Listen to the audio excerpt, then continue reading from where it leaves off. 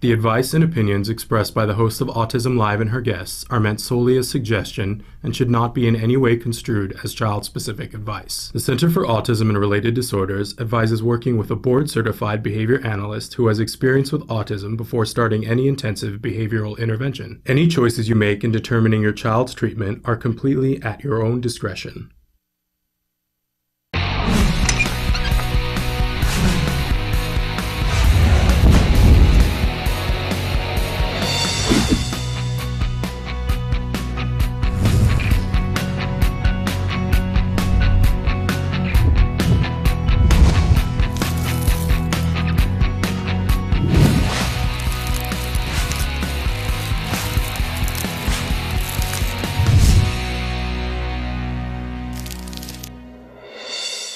Good morning and welcome to Autism Live. I'm Shannon Penrod and we're webcasting to you live from the Center for Autism and Related Disorders headquarters in Tarzana, California.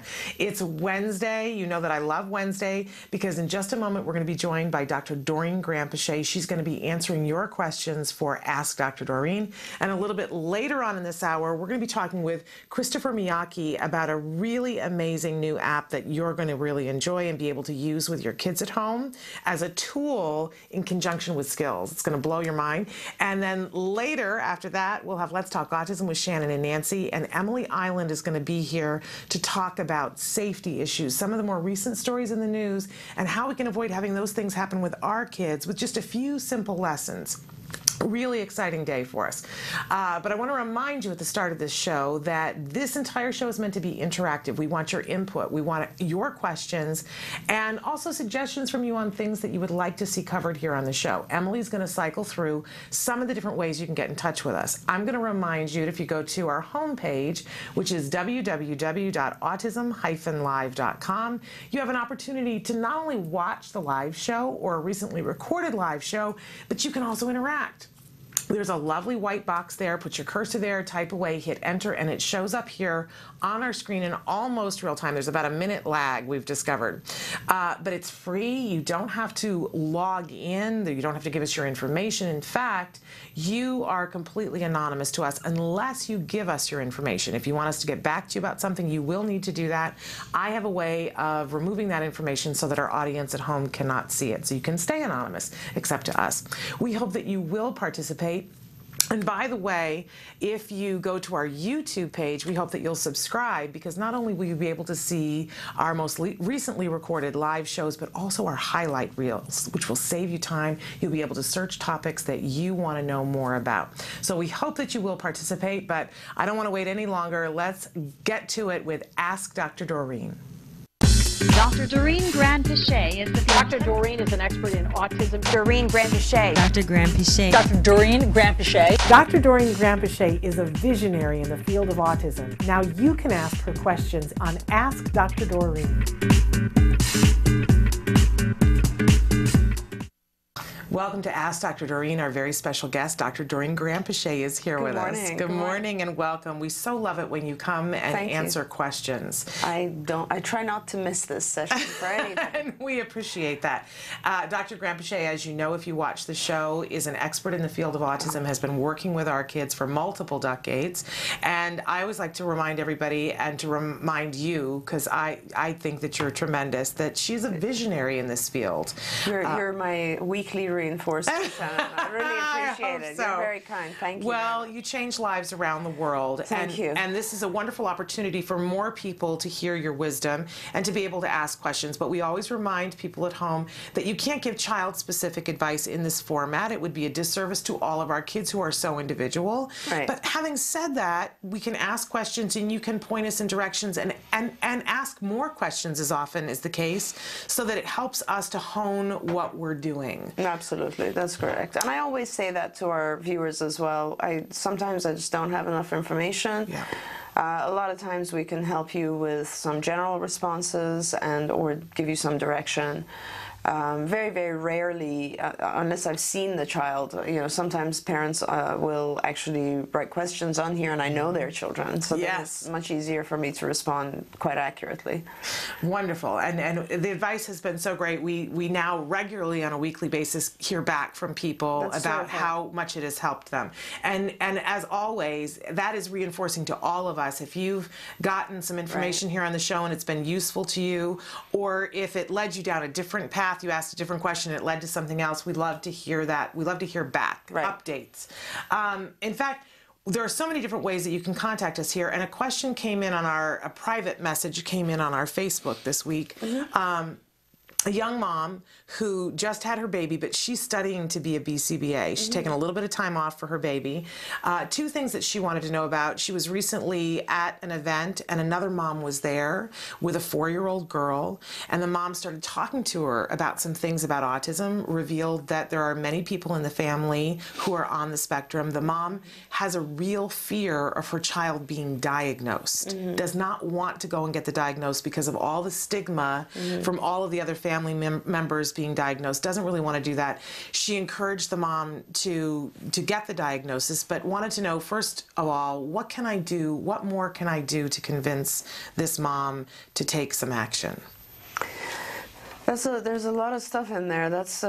It's very difficult. I mean, I guess the most convincing argument is that the earlier you know, the sooner you are getting the help that you need. That's probably the most important thing, is that, and I think you said the child's 4. Yes. And if by 4, it should be pretty evident. So if there are signs or not, you get it over with once and for all, and no, dragging it on and not worrying, or worrying and not doing anything about it is not helpful in any way. It is very difficult when you have other people in the family, because then they are all commenting on things, and it's quite difficult. There are some pretty good, you can actually online go and access some screening tools that will help you identify whether there is something to be concerned about. Generally speaking, you're looking at any delay in language, some social differences, and then some possible kind of repetitive stereotypical behaviors, maybe differences in sensory integration, or how the individual takes in sensory, I don't know, like how they react to lights or sounds, or if they crave texture, all types of sensory interaction. So there's those types of things that you're looking for as red flags, language being the primary one. But I mean, it is so important to know as soon as you possibly can, and because it will immediately guide you right away. I mean, for instance, if I had a 4-year-old, which, when my son was, I think, 1.5 or so, and I'm a trained clinician, so I'm watching my kids very, very carefully. But at 1, or maybe it was even later than 1, maybe 14 months or so, he hadn't really developed a lot of speech, or any speech. And usually my daughter, who was before him, had already started speaking at 9 months. And that was early, so you're supposed to have your first words around 1. But my son, also for people to know, if you have a higher level of development in the motor arena, then your vocal is delayed. So it's one or the other. Usually you have more development in motor or vocal.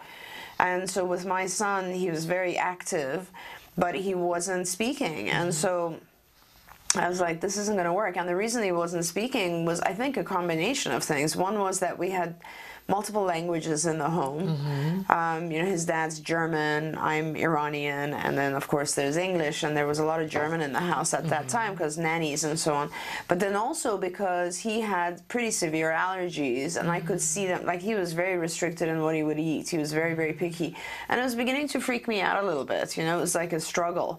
So I immediately, took him in, figured out he's got allergies, got him on a special diet, took away milk, that changed his life, and put together a very basic logbook for him. And I trained all the nannies and everyone in school and, daycare and whatever, and forced everybody to do some language stuff with him. And within a couple of months, he was speaking just fine with a German accent, but just fine. It sounded like Arnold. But anyway, So it's just the sooner you know, the sooner you can do something about it. And if you leave things too long, then you're wasting time. Your time is very, very precious in this field. And I've heard you talk before about the delays and diagnosis, and that the diagnosis, all it serves to do is help us to get funding. Absolutely. If it's so stigmatizing to her to get the diagnosis, can she just go and get help and help with the delays? Absolutely. I mean, you do not have to go and see. Here's the problem nowadays, and I don't know where this parent is, but what state? They're actually abroad. They're in England. Okay. So it won't matter in England, because here, of course, if you don't have a diagnosis, your access to funding is limited. In England, there isn't really any good funding. So, you don't even need to, if you're in England, and you're going to have a harder time finding really a lot of hardcore behavior analysts, for instance. You have many more here. But what I would really suggest is identify what areas you're concerned about, or just get on skills and do the skills index. If nothing else, just do the assessment on skills, and that'll tell you if your child's doing fine or has some delays. And if they have some delays, start working on those areas and just start getting your child some help, because you can come out of it pretty fast if you get going pretty soon. And I would just remind everybody that the skills index, that's part of skills, the assessment portion. You can go to skillsforautism.com. There is a 15-day free trial. It's actually a 14-day trial that you can do, and everybody has access to that around the world. It's on the internet.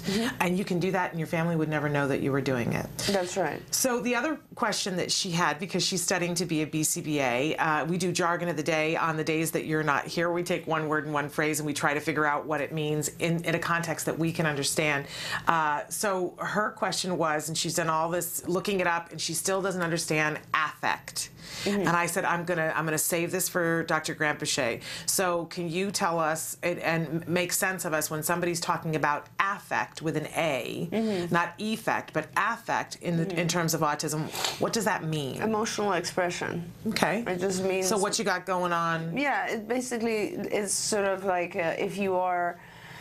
So some of the diagnoses depend on. So for instance, if you're depressed, the appropriate affect would be, depressed look. Okay. If you're depressed and you're giggling, there's something wrong with your affect. I see. Right? So it doesn't just coordinate with how you actually feel.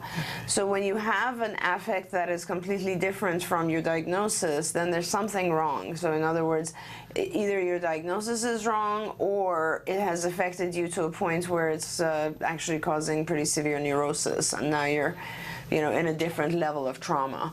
So affect is pretty important. It's one of the things that we look at in order to identify or verify or validate a diagnosis. Okay, great. Well, that makes perfect sense to me. Another question that we had that came in on the live feature this morning, people want to know, is it still 1 in 50 boys? Yeah, that's what they say. I mean, that's, we don't know. These numbers are not all that accurate to me. For me, if I start in a field where it's 1 in 15,000 and I'm still practicing, and now it's 1 in 88, there's, there's some. I'm not 100% sure about any of these numbers. There have been studies that show that it's higher than 1 in 88. There's been some data already collected that shows it's closer to 1 in 50 boys and girls. So that would mean that it's higher in boys. Again, it's always a 4-to-1 ratio of boy to girl. So that has still, in fact, the day before yesterday, I was reading some literature that I didn't get to finish, but they're now looking to see whether the ratio is still 4-to-1. Okay. So that would be kind of interesting, because if it isn't, it tells you quite a lot about the prevalence and incidence changes of autism over the course of the years, if that has changed, if the ratio has changed. But it is still somewhere, in the U.S., the published number is 1 in 88. I think it's probably a little bit higher.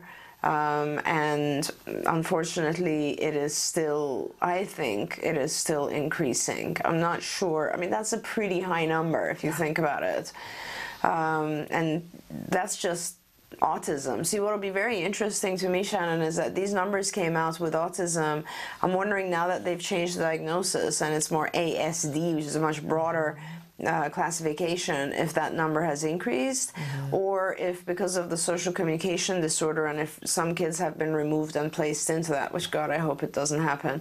But if they have, then I wonder if the number is lower. I don't know. We'll have to see. And it'll be interesting because what I didn't understand until recently is that the lag of when we get the numbers, it's numbers from way before. Extremely. That 1 in 88 number still does not include my son.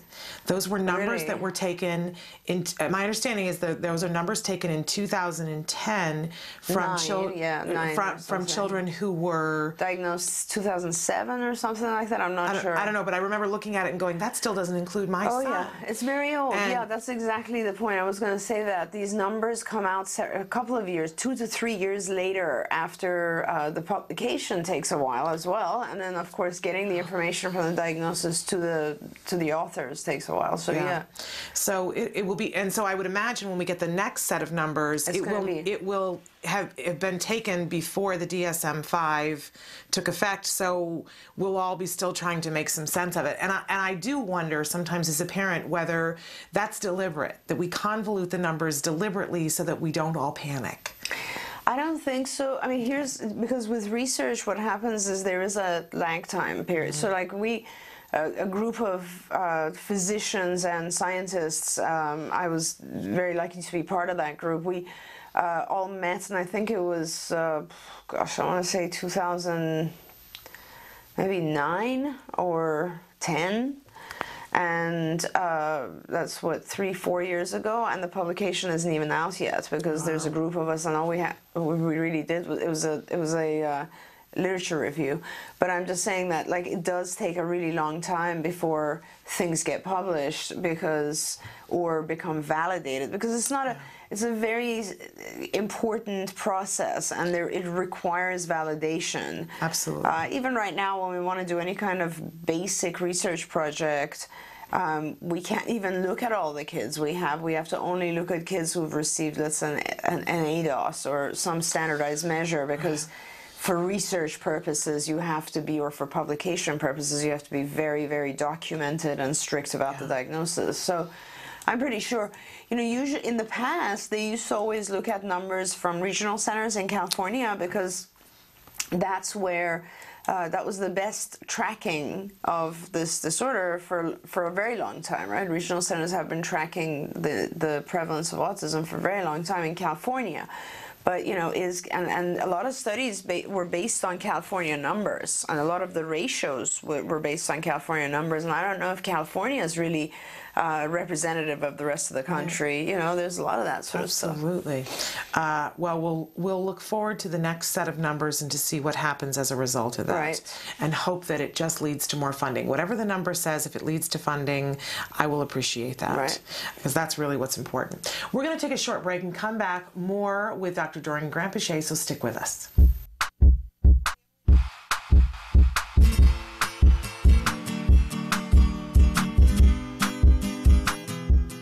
Hi guys, welcome back to Smarty. It's January and a whole new year has gone by. To commemorate that, Autism Live and Smarty have decided to give you a template to make your very own time capsule. The materials you'll be needing are glue, a jar, photos, keepsakes, pen, and a template you can print from facebook.com/autismlive.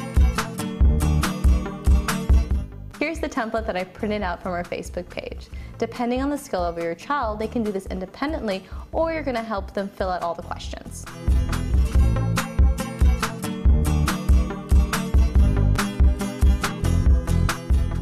Once you have finished filling out the time capsule sheet, I've left 2 spaces on the top, one for a school photo, one for a family photo. Feel free to glue an image there.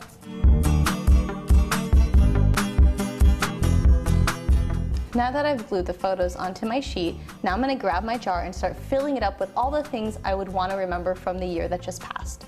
I would say include photos, mementos, toys, things that are going to be really important to you at this time and moment that you'll be excited to see later in the future. Once you're done filling up your jar with all the things that were important to you for the year 2013, you're going to want to seal it up. And it's up to you for how long you want to keep it locked up. Time capsules are a great way to remember where you have been and where you're going. So I hope you really enjoy this activity, and until next time, craft on, guys. Can you see me flying by your side? Welcome back to Ask Dr. Doreen. We have Dr. Doreen Granpeesheh with us, and last week we talked about on the show the Skills by BIP Builder, and you were talking about that because it launched last week. An amazing online tool that I encourage everybody to go and check it out, and it's a standalone now. Somebody had written in and said, where can we get this BIP Builder? So I just want to let you know, if you go to www.skillsbipbuilder.com, that is where you want to go to get the BIP Builder. Really an amazing tool. And people should watch last week's show because you talked extensively about that. And we even did a highlight of it on our YouTube channel. So we don't need to revisit all that, but truly a remarkable tool. Yeah, I know. I love it. I really love it. And, you can find links to the BIP Builder just on the Skills website. Absolutely. The CARD website, anywhere you go. Yeah, Absolutely. It's a fabulous tool. We had another person who wrote in and said, hello, I'm an educational professional working with children with special needs. Is there any training online that I can use to get a certification in ABA?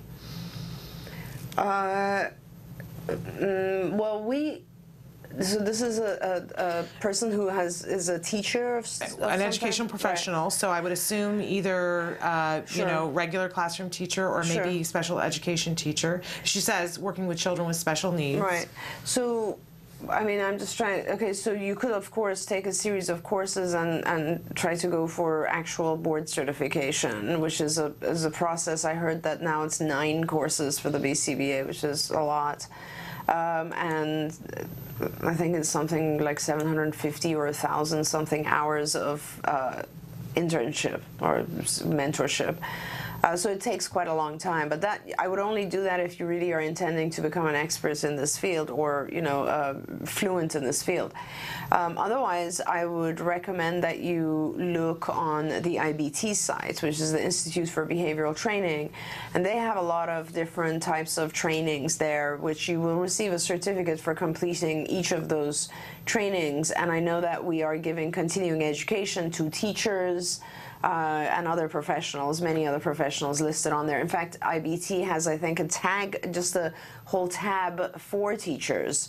And so that's probably where you'd want to go, because you'll get a lot of instructional videos and good help for any individual on not just the autism spectrum, but with a developmental disability. Absolutely. Great site. So ibehavioraltraining.com, another place that you can go. Great information.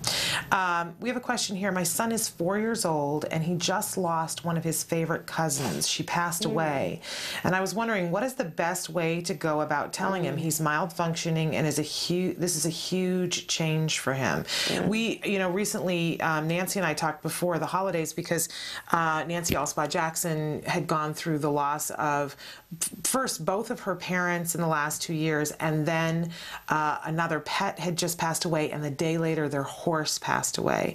And we were talking about how difficult it is to get somebody on the spectrum to understand. It's hard for adults to understand what death means and the permanence of it, but how you explain that to a child and then a child on the spectrum, and if it's somebody that is very close to them, favorite cousin, another child, I'm sure the whole family is struggling with it.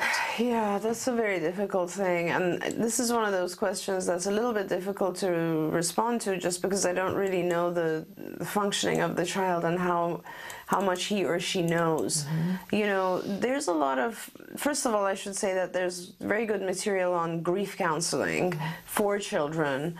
We go through certain stages for when we experience grief, and depending on the level of consciousness, I suppose, that we have, or the level of awareness, we will go through some of these stages or all of these stages. For instance, denial, or I'm not sure how much your child already understands about what happened.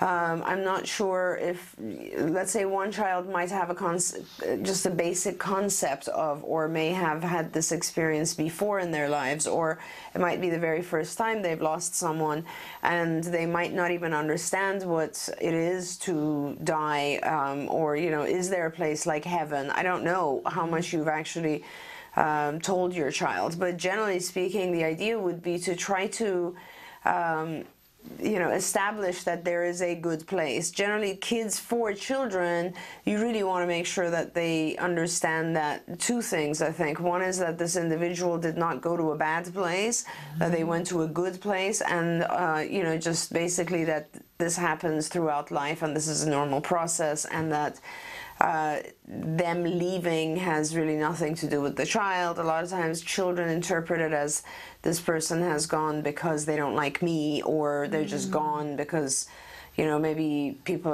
whatever. They don't. If you don't understand the concept of death, you, as far as you know, the child's just, the individual is just gone.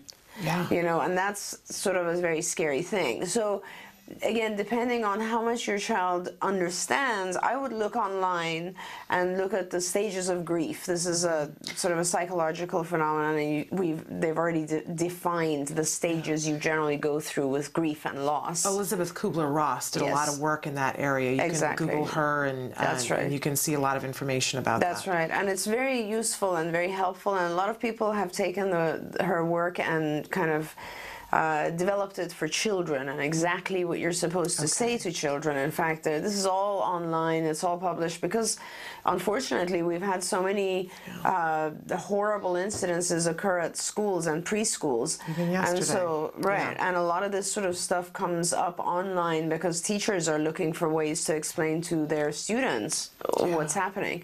So that's one whole thing, but generally speaking, loss of someone that you care about, the number one result is you fear being alone, and you start to develop anxiety. You do not develop depression as a first step. You develop anxiety. You develop fear of, you know, being left alone.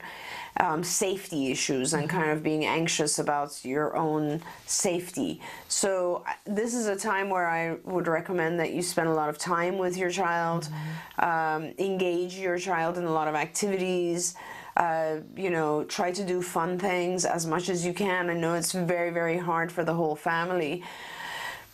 Try to do as much as you can with like activities that are fun, going away, doing things, you know, going to movies, whatever it is that you can do. It's similar to having a divorce, you know, having a child go through a divorce situation, but not, at least in a divorce, you continue hopefully to see both parents, and you know that they're around. It's just a change in life. But, you know, a death of a loved one is just very difficult for children. And, you know, we just, a year ago, when my mom passed away, we watched with Jem, and he dealt with it so much better than I thought he was going to. But we watched him very closely, and it seeped out in very strange ways. You know, that we didn't see anything for a little while, and then we went through a little period of anxiety that had nothing to do with, and we've seen in recent months that how it has manifested itself is that he wants a sibling. It's almost as though he feels like one thing is gone, so I get something in its place. Yes. You know, fortunately, that's something that you know, we'd been talking about anyway, is adopting. But it's been very interesting to watch. It wasn't my expectation, and I had to remove the idea of what it was going to look like, grief was going to look like in him, and just watch it, you know, bubble up and deal with it as it came. Absolutely. It's been a fascinating process. But our kids are so much more resilient than I think a lot of us realize. They are, but it is, I mean, the thing is that they often don't show, you know, they try to hide, or they're not even aware of, like you said, how things affect them, you know. So you might have, and I consider Jem to be actually very like intellectual, you know, he's quite an intellectual, but a lot of kids will just have other types of, you know, like they'll start hoarding, for instance, because that's something that will give them safety. They'll start developing some obsessive compulsive routines, because those are things that will exhibit through their anxiety. There's stuff like that that happens with our kids, and with my kids, and they're all different ages and they're typically developing, but I always, when I see anxious behavior, anxiety, even things like overeating or, you know, those types, or just chaos, you know, like not taking care of themselves or so on, then I know it's either depression or anxiety, and I start to really look into it. Okay, good advice for all of us. All right, we have a question. Can what looks like SIB, frequent closed fist hits to the chest, leg, and head, mostly during ABA sessions, have an anxiety or sensory component? He's very sensory seeking with smells, oral chewing, and jumping. He sometimes hit himself when he's doing a preferred activity as well. His hits never leave a mark, and our therapists are working hard to decrease and replace this behavior. Sometimes I think he doesn't even realize he does it. Any thoughts? And thank you. Many thoughts. The key thing on that is that you wrote during therapy, right? And if the hitting occurs only during therapy, it's almost 99%, I'm sure, that it's attention-seeking. Okay. In other words, not just attention-seeking, but more like trying to get the attention of the therapist and avoid doing what they're doing. In other words, you know, I don't want to do this therapy. So it's a sort of an avoidance or escape function. Right. But it has very much to do with the therapist being present or an individual being present. First question I have for this parent is, does your child do this alone? When they're alone, do they do this? Second question, if you say no to that, then that means that it definitely has to do with a person being present. Now we want to determine if it has to do with the person being present and placing demands, or being present and doing something fun. So then the next question is, does it happen with when a person is playing with him? Or does it happen only when you're requesting something or placing a demand? So if it happens in the presence of a person, and even if you're having fun, it's possibly something that has become a habit. It could potentially have started with some sort of sensory need. And yes, you have to try to kind of block it, but replace it with some other thing that gives him a sensory need, you know, satisfies his need. And if it happens only when a demand is placed, then it is clearly a behavior that's done in order to avoid demands. And so then you have to ignore it and continue to place demands. Perhaps make the demands a little bit less hard and shorter, but nevertheless, you know, put it on extinction and continue to place demands. So this is where your group of therapists should actually, someone should have done a functional assessment to identify exactly why it's happening. And without knowing that, there's many different things you could, you know, you might be doing the wrong thing. So that's very important. But yes, I've had children who have done this sort of thing just for sensory stimulation, in which case you would want to make sure that you are providing them with other sensory stimulation when it's a more appropriate time. Okay, great. And then write into us and give us an update on that. Yes, please. About how that's working. Oh, and also this is one of those great behaviors that if you go to the BIP Builder, there is a CIFA on there. CIFA is the card indirect functional assessment, and there you can answer questions and it will help you identify the function. And hey, not only that, it'll give you like 20 different interventions that you can do. Absolutely. Great advice. And again, you can go to skillsbipbuilder.com for that. Okay, another question here. Or would you like to take a break? I'm fine. Okay, great. I'm going to power on then, because we're getting through questions. My niece in the first grade is recently diagnosed with ADHD and is taking drugs during school days. However, she has no motivation to participate in schoolwork. Now, I have a 3-year-old son with PDD-NOS, and I see lots of similarities between her and my son. She just has everything in a milder degree. What is the best way to figure out her issue? Is it PDD, ADHD, CAPD, and develop the proper educational plan? She gets along with friends well, but overall immature. But again, she is in first grade. Well, I mean, it is a continuum, so this is a very good question. You know, and we have children who will go, let's say, from autism or autistic disorder to PDD to ADHD and then hopefully nothing. But the best way to identify what her issues are is to have someone who's an expert in either diagnosis or both, do a differential diagnosis. It's kind of an important thing. There are certain things that are quite different Like there are characteristics of ADHD that are very different, and so it's not that hard to do a diagnosis and to identify.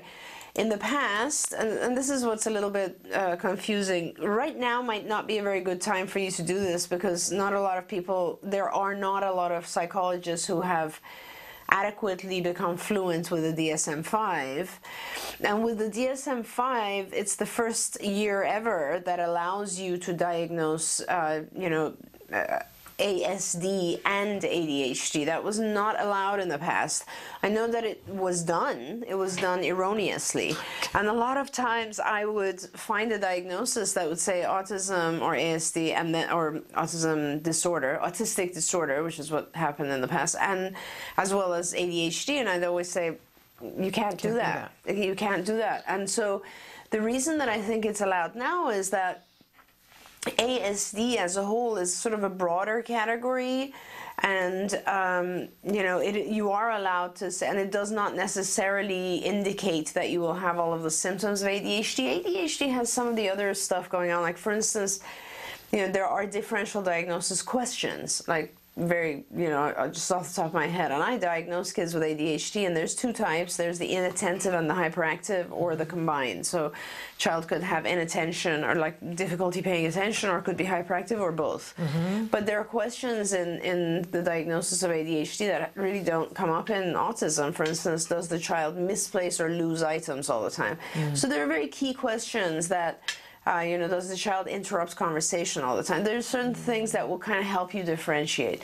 And it is actually kind of important. There are similarities. The similarities have to do with not being able to focus or pay attention to something for a long period of time. But there are a lot of differences. And while a lot of interventions like ABA, of course, will help either child, it doesn't matter. Skills or all of the stuff we've developed will help either child. It really doesn't matter.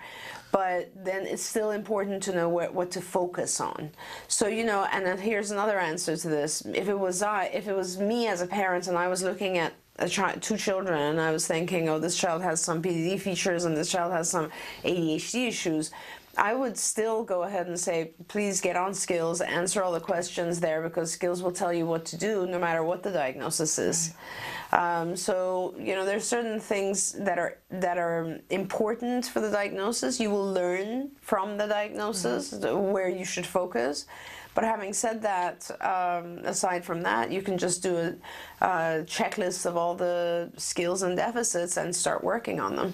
So is it oversimplifying it to say, a child has something going on, and whether it's inattentiveness or an inability to access and understand what's happening, they have something going on, and while that's going on, they fall behind. Yeah, and that is an absolute accurate statement, Shannon. You're totally right. There are some forms of kind of PDD and some forms of ADHD that would be almost identical, and it's very hard to tell the difference. For instance, I believe that some of our kids on the ASD spectrum, their problem really has a lot to do with the speed at which they function. Now, we try very hard and we work on trying to slow our kids down to a certain level, but the truth is, if we are successful in slowing them down, great, then they start to pay attention and be able to learn. Same thing with ADHD. I mean, there are some kids that are just they can't process information either because it's coming at them too slow or too fast for them.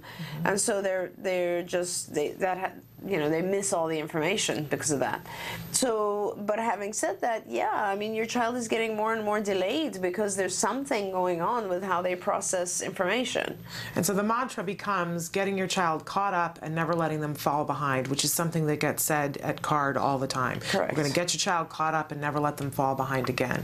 And I think, certainly as a parent, I understand we crave this. Sometimes, some people are afraid of the label, but some of us, we crave the label because we think we're going to understand it if there's a label. Right. And usually, that's a fool's errand, because then we don't understand it anymore. But if we put our attention towards, okay, my child is behind because of this, and they're getting more and more behind every day, what am I going to do to catch them up? Right.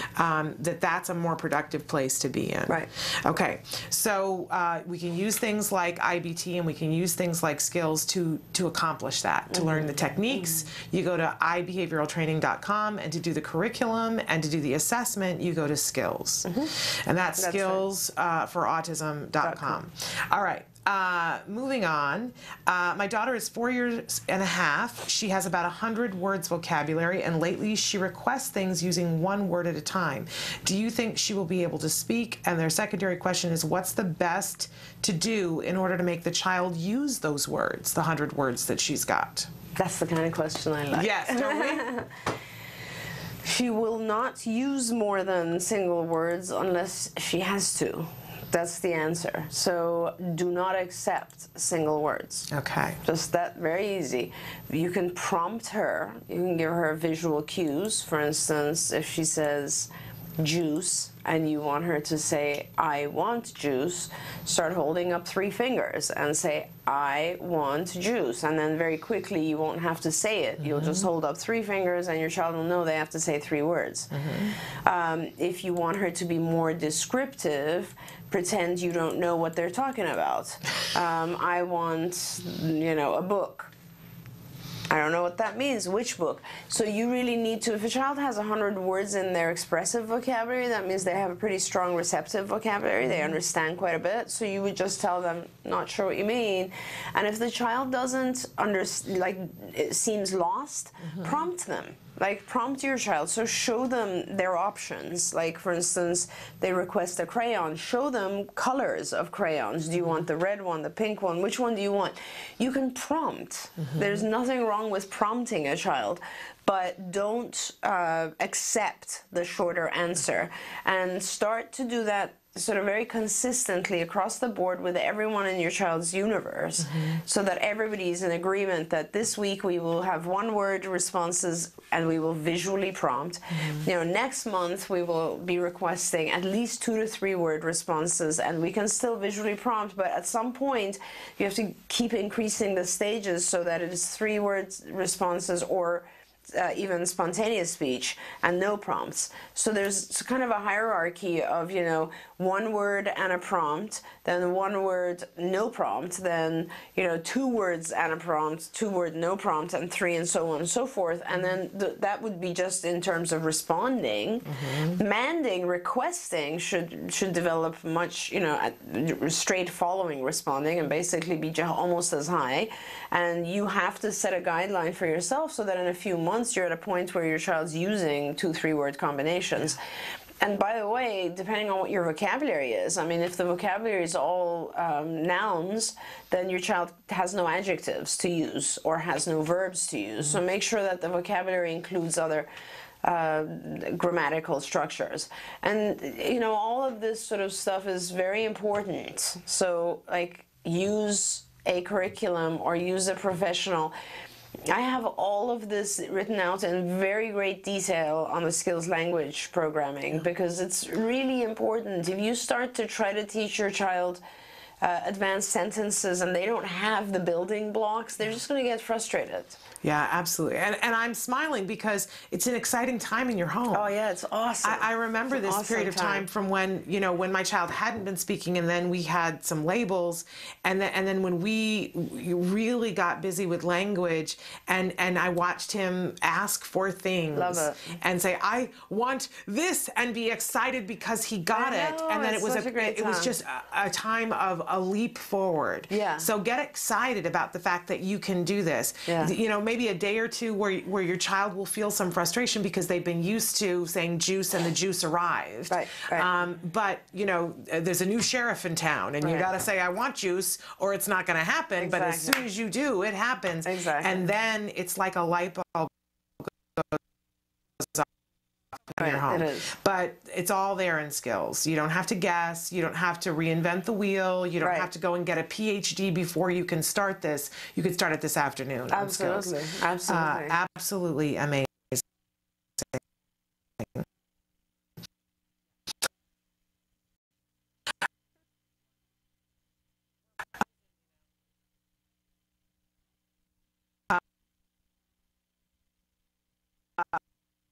Okay, here's a fun one. How do you teach a child not to lie once they know how to lie? It's awesome. I like that one. Love it. And I need to know. Yeah, that's a tough one, because it really has to do with the different scenarios where certain lies, of course, are acceptable, other lies are not acceptable. I think it has to do, I think you would have to teach the child the consequences. In other words, if they lie, the potential consequences and how they would hurt others. And the same thing with your child. In other words, if you lie to the child, or if someone else lies to the child. And depending again on your child, I mean, I assume that your child is at a pretty high level of comprehension to be able to lie, because lying requires a lot of perspective taking. And if your child is lying, then it's a matter of, I would use comic strips, for instance, where I would draw out and say, so this is what really happened, but this is what you said, and then have the child identify what the other person would believe and sort of act upon based on what they said, and then how it would cause a situation that could be harmful. Okay. And in reverse, I mean, I would make the child be the receiver of the lie as well. So I would also say, you know, you ask, you really want milk or whatever it is, you really want a lollipop, and I lie to you and I say, no, we don't have it. So then you become sad, you know, versus, and then someone else, like your sibling or something, goes and eats the lollipop. Now, how do you feel? So just making sure the child starts to understand that the consequence of lying can be hurtful or harmful to an other person. And, you know, if they still continue to lie, do what you do with every child. You punish them when they lie. Okay. You take away, you know, benefits or reinforcers when they are dishonest, because we want to teach our kids to be honest. And on the same respect, when they tell the truth we reward it, right? Highly reward it, and you be very, very positive about it. Yeah. And I find it works a lot. I've always done this with my kids. They laugh when I do this, but I find it helps a lot to reward the others when their behavior is good. It produces sort of this competition and jealousy of who's going to be more honest or who's going to be what. There you go. And I don't have the other siblings to play off of with Jem, but I do always remind him, and you know, when he was younger it was much harder, and when his language wasn't where it is now, but I remind him now that even if he's done something that would normally get him in trouble, the trouble is going to be much less if he's honest, and he's honest about it quicker as opposed to later. If I find out the truth from someone else, right, it's always much worse for him. So I give him that incentive. Absolutely. That, and you know, I take it a little deeper. I mean, if you're talking with, like I said, Jem is my intellectual. If you're taking it to that level with someone like Jem, I would actually explain to him, like, why it upsets you. The fact that, you know, so that means that someone else is closer to you than he is. Okay. That's going to bother him. That's a good thing to remember. It's going to bother him because he's going to want to be the person that's the closest to you. And if you hear it from someone else, that means that person is closer and more honest to you, because the closer we are, the more honest we are. Okay, great. Good to know. Well, this is all the time that we have for you, because we have to give you up to some other training that's happening here in the building. But thank you so much for being here. Thank you very much. It was fun. We'll have you back next week. We're going to take a break, and when we come back, Christopher Miyake is going to be here talking with us about a new app that's being launched today that you're really going to want to know about. And in fact, it can work in conjunction with skills. But aside from that, it's just plain fun and educational for our kids. So stick with us.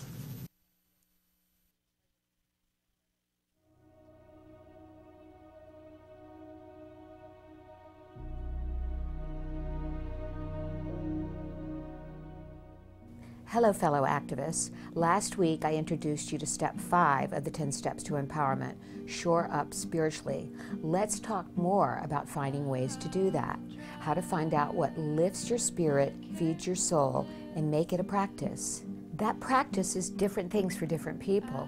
It could be the practice of meditation, of prayer, of community worship, or serving others. But it's the practice that will give you hope and faith and strength for the journey ahead, for the marathon journey of raising a child with autism. I get inspired every day by the families of children with autism that I come into contact with, like the parents of the nonverbal child who have not given up hope that that child will speak one day, or the grandparents who should be enjoying their retirement but instead are joyfully raising their adult grandchild with autism, or the mother who is fighting for services for her daughter while her Marine husband is fighting a battle to keep our country safe.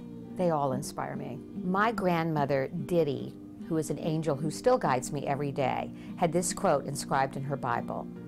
I sought my soul, but my soul I could not see. I sought my God, but my God eluded me.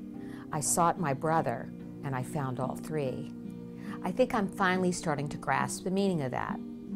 So feed your soul, lift your spirit, and until next time, keep the faith.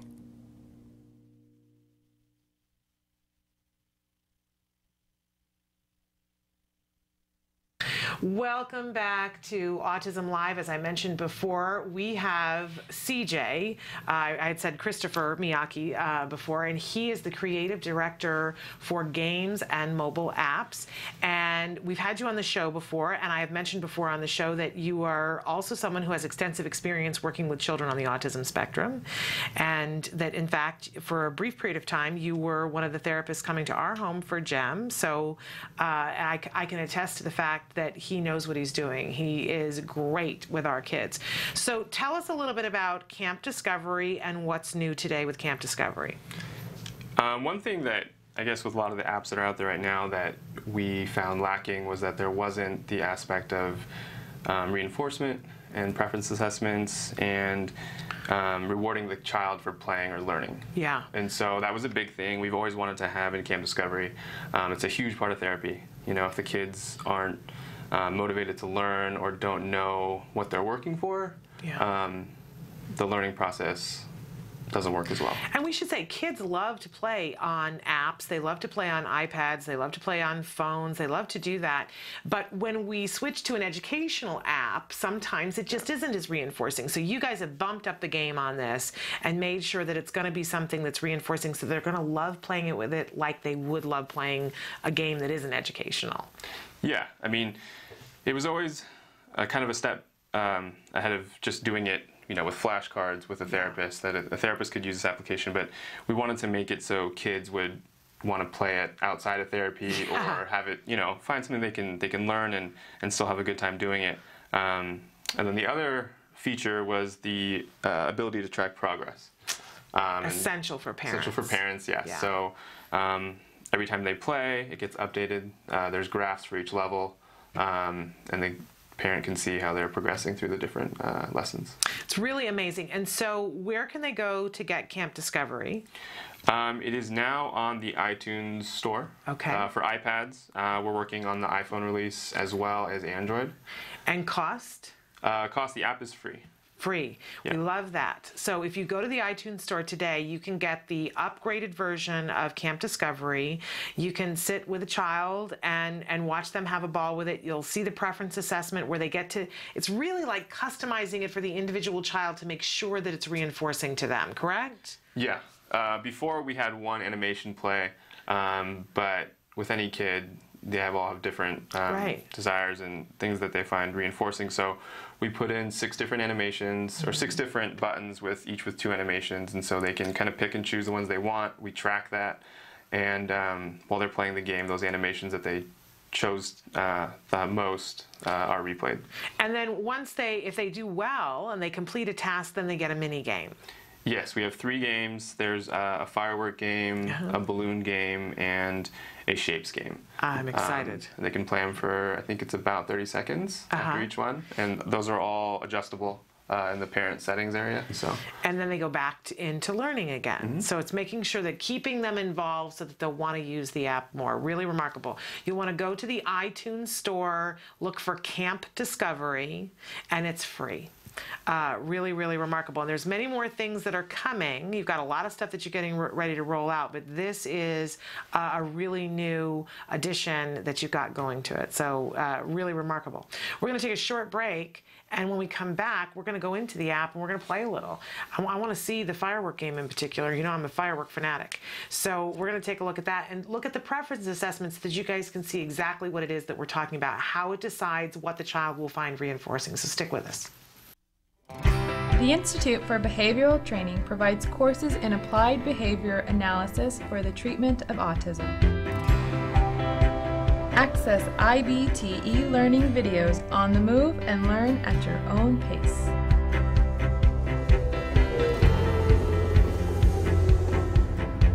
I'm going to talk a little bit about intensity. IBT e-learning makes any location your classroom on the go. So our objectives for today are to really learn what is autism and how is it diagnosed. Get professional guidance with IBT face-to-face training.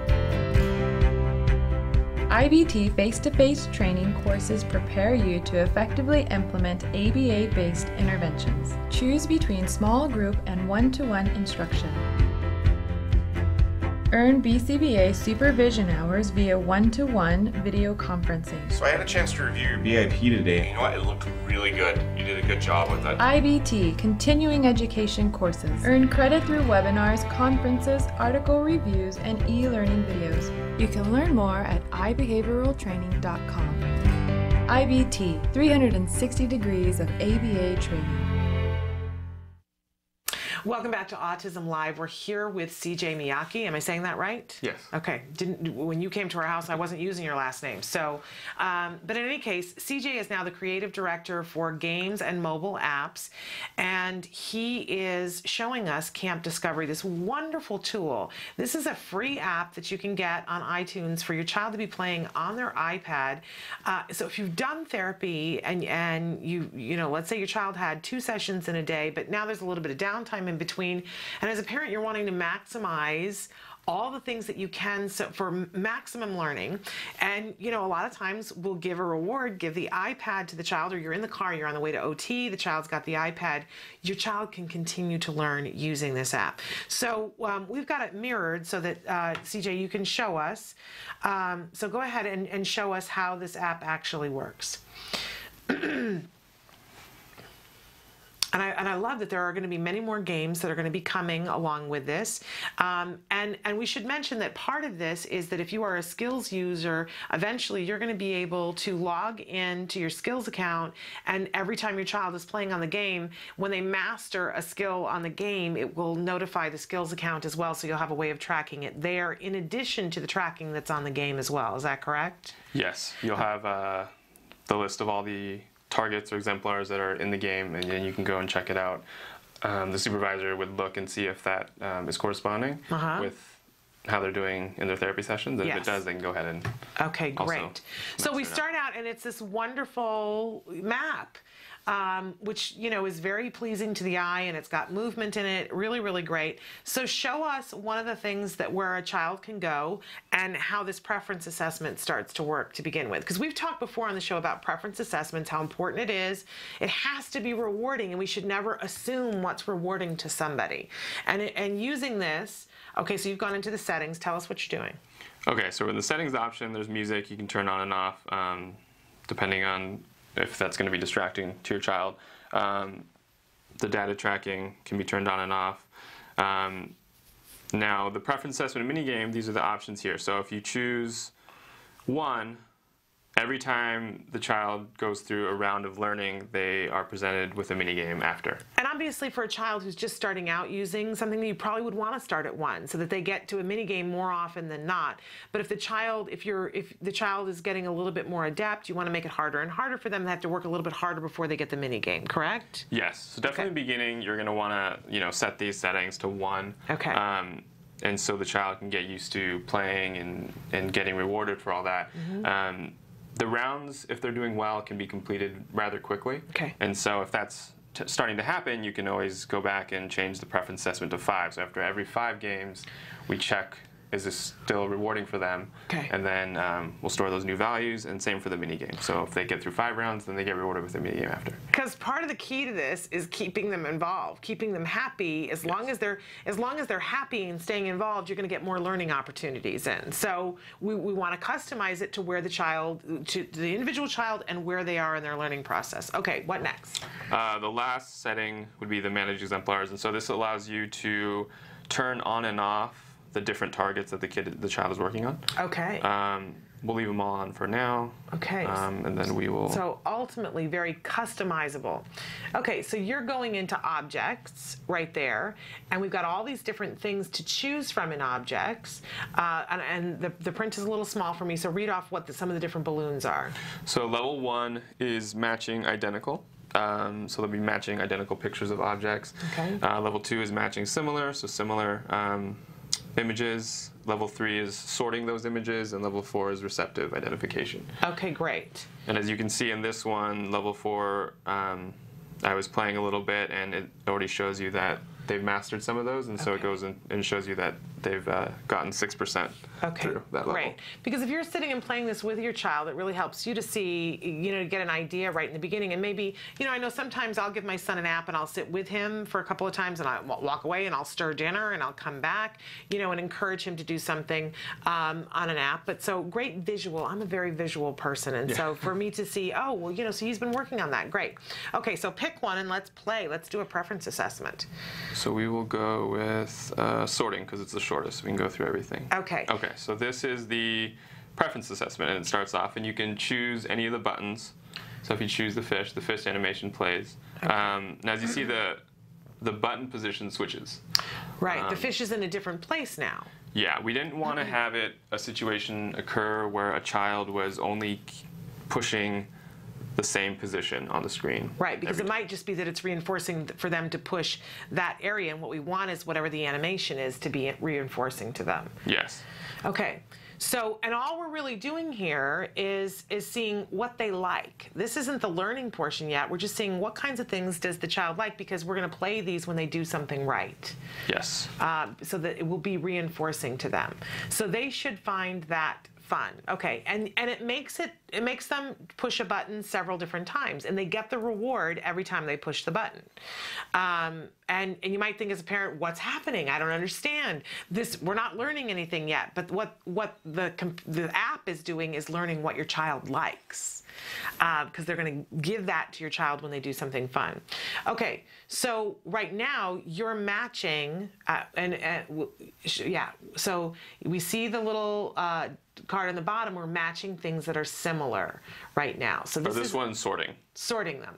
Okay, so things that go together. So the ducks are going to go together on this one. So this isn't the easiest level, but each time that CJ is doing it, he's getting the reward of whatever he had picked in that first level. And you see that it's not very long, and now they get to pick a mini game. Well, I want to see the fireworks, CJ. See the fireworks, okay. I'm all about the fireworks. Okay, and what does the child get to do here? So you just get to tap around. How beautiful is this? The sounds are really good too, and you can use, And so that we can talk, we're leaving the sound off for now, but absolutely beautiful. So this continues on for like 30 seconds that the child gets to play, and then it goes back into the game again. Yes, we wanted it to be as close to, I guess, a loop as possible. So preference assessment, game, and then if you push continue, you're going to go back into the preference assessment. Okay, so it's going to, and honestly, you might think that is so over the top, but if we were having a great therapist doing work with our child, they would do a preference assessment this often as well too. And that's part of the key to the success, because if the child really wants something, then they're going to continue doing it. Yes. I think as parents, we go, really? Because they just said they wanted this, and yet we change our tastes minute to minute too. You could offer me a latte now and I could say yes, and then 5 minutes later say, I'm not in the mood for a latte, right? So it's going to keep asking for the preference assessment. It's going to keep them involved. They're going to appreciate the animations. And again, we can track all of the progress, correct? Yes, I will show you the chart once this finishes. Okay. But the progress is divided between each level. We don't have an overall progress one, but we separated them for each level. So matching, sorting, and receptive. I'll show you that now. Okay. So it's in the user settings, or the player panel, and you just go to progress, and it shows you right there. Great. So as a parent, after I've put my child to bed at night, I can take a second, sit down and look at the app and say, while I was cooking dinner, what was my child learning and how are they doing? And not only that, eventually, as you said, the supervisor will be able to look at it in skills and say, well, how does this match up with what we're trying to do? It's all about getting more done. And I think this is just the wave of the future and really remarkable. And I'm so thrilled that you are on the job taking care of this, because as we see more games that will be coming out and more aspects of Camp Discovery, it's more opportunity for our kids to learn. It's really remarkable. Thank you. You're welcome. All right, so again, you can find Camp Discovery on the Apple Store, the App Store, and go there. It's free. This is available to you today. Put this in your child's hands today, and we would love to hear how you guys like it. So write in and let us know what you think of it, and more will be coming of this nature. CJ, thank you so much for being with us. Thanks for having me. We are going to take a break and watch The A Word. This is the ongoing documentary being made here at the Center for Autism and Related Disorders following Jack Riley, a little boy who was diagnosed with autism at the age of 2. We're back at the beginning of the series, and this is right when therapy is about to start to happen for this little boy. And it's a difficult time for the family. The waiting has been difficult, and even getting started and letting a bunch of virtual strangers into your home to come in and work with your child, it can be overwhelming. It's all to the good, but it doesn't change the fact that you have feelings and emotions about it as it's happening. So take a look at the A Word, and then when we come back, we'll be here with Nancy Alspaugh-Jackson for Let's Talk Autism with Shannon and Nancy.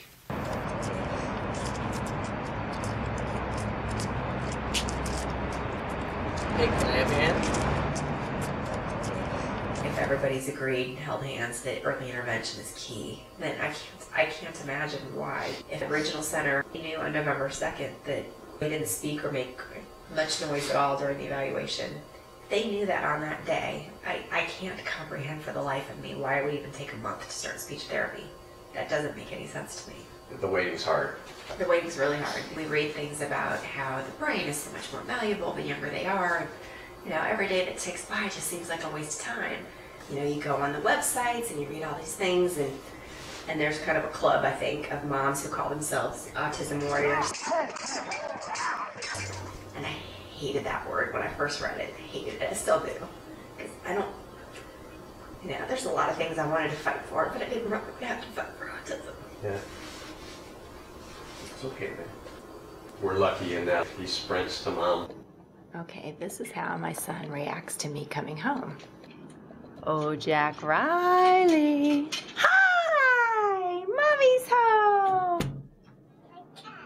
Mommy's home! Hello! When he sprints to me when I get home, and he kisses you and hugs you. Where's my son? One of the first people that I told when we got the diagnosis was a good friend of mine who knew somebody who had an adopted son who has autism. And had not only fought the fight, talk about autism warrior, this woman founded a whole foundation and was extremely active and extremely knowledgeable, and my friend put me on the phone with her. She was the one who turned me on to both ABA and to CARD, and to tell me how valuable it was, and we're very grateful for it, because yes. we realized that had we not been given information, we never would have known. The original center would not have recommended that for us. So it required us to really push to get what we wanted. And I didn't know even until I asked the question if I had a choice. I thought this was great advice. Don't ever feel that you're at the mercy of the regional center because they're paying for your services. She told me, you're paying for your services. They're using tax money to do this, and you've paid taxes. Intake at CARD was actually a much more pleasant experience than the regional center evaluation. I think in part because we'd been through it once and it wasn't as scary for us.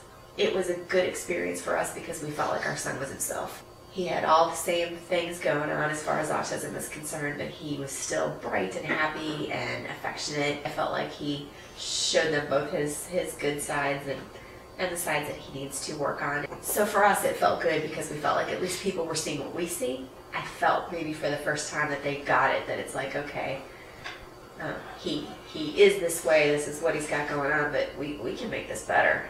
At first, it was exhausting to think that every single thing was a teaching moment. that every single thing that he did, and I know that, you know, I would say something to him and he'd be like, really? Can we just feed him? Can we just feed him dinner? We don't have to worry about it. But now even that's not as exhausting because it's sort of starting to become more natural for us, so that it doesn't feel as awful. But I remember feeling guilty just for being with him all day, and then, you know, just sort of sneak the TV on to Sports Center in the afternoon, and he's playing with his Legos, and I just back up and lean against the sofa with him between my feet, but I wasn't really watching him. I would just try to watch Sports Center for a few minutes, and then I'd always feel guilty, and try to get over that. So, no more guilt. I think we're teammates. That's the best thing. Is I feel like she's on my side, I'm on her side. We sort of, we've been lucky that my weak moments are his strong moments. Well, on a personal note, is the camera still on? It is. On a personal note, I would be lost. She really dove in, and I mean, I've Googled autism, and I still don't understand it until she explains it to me. Which is scary because I don't really understand it. Well, that's the point, but she dives to the next step, and I'm just starting to understand the last step, and she's trying to explain the next step. And I told her last night I would be lost if she wasn't doing that, because I wouldn't, I don't think I could. Sometimes I'm reading these things and it just floats over me because I go numb again reading about it. Well, I think in fairness, I think one person in each family has to take that role, because I don't think you can both drive. I think there's always somebody in every family who just takes that role. Yeah. If somebody takes charge, take a back seat. That's the moral of that. Sending that to me.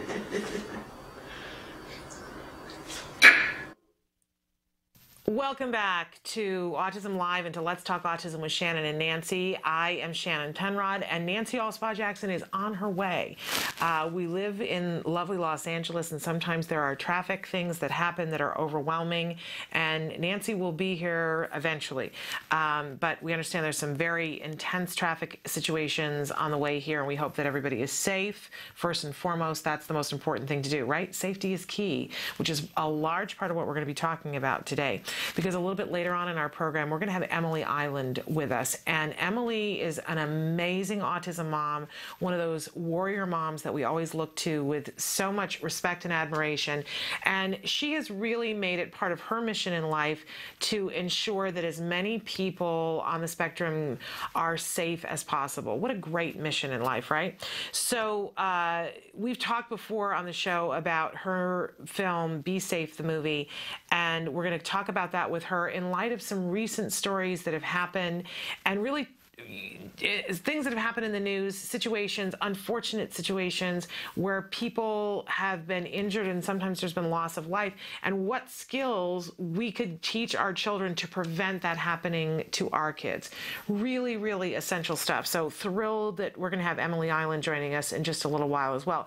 But as you know, we like to start out the program, usually catch up a little bit with things that are happening in the news to keep you in the know. There were some really, one study in particular, so many things to talk about over the break, but clinical research that has occurred about the extra X chromosome having the potential to increase the risk of autism, especially, well, for our boys. Not especially, only our boys. So they're asking us to note that and tell doctors that if we have a child who has Klinefelter syndrome, that's when you have an extra X chromosome. It gives you the elevated risk of developing not only autism, but schizophrenia or bipolar disorder. And this is coming to us from a study published in the January issue of the Journal of Psychiatric Research. And there's a great deal of information about this. The results provide further support for connection between autism and the X chromosome. Several X chromosome genes, including genes that lead to Fragile X and Rett syndrome, along with NLGN3 and NLGN4, are linked to autism. Mutations in the X chromosome genes may explain the higher prevalence of autism in males as opposed to females, something that we were just talking about earlier today with Dr. Dr. Doreen Granpeesheh.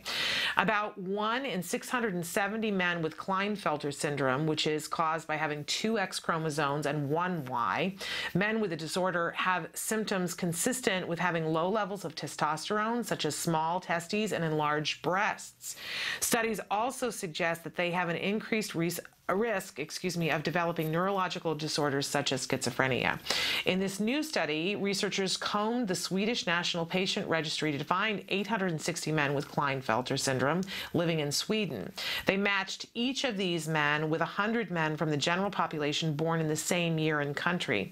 Men with the Klinefelter syndrome are 4 times more likely to be diagnosed with schizophrenia or bipolar disorder and 6 times more likely to have a diagnosis of autism than the control group. This is what the study found. Okay, and I'm told that Nancy is here, so I'm going to leave off at this because there's another story that I want to cover that I'd love to have Nancy's input. I don't know if any of you read The Age of Autism, but Katie Wright, who is the daughter of Bob and Suzanne Wright, the founders of Autism Speaks, wrote a pretty interesting article that was featured this week in The Age of Autism. So we're going to take a break. We're going to get Nancy in here, and we're going to talk about it. Stick with us.